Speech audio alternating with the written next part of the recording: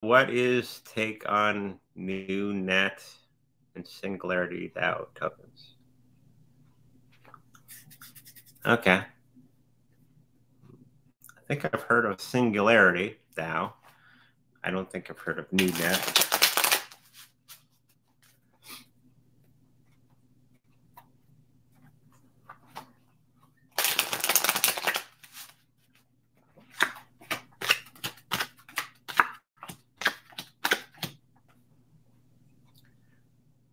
The first one, NUNet, I think is going to be me. I think it's going to be okay, but I don't think I don't see anything huge compared to other cryptocurrencies of its ilk.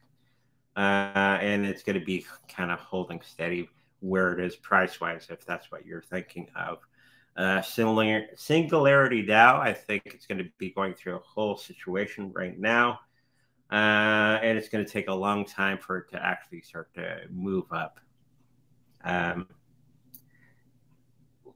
I think they're both going to survive in some fashion, but I don't see any huge movements in price for the next little while.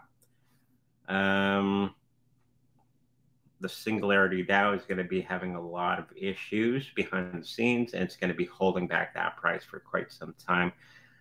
The NUNet, I think, is going to be kind of level, and I don't think a lot of people know this particular cryptocurrency, and I think it's going to be a long time until it actually starts to move up.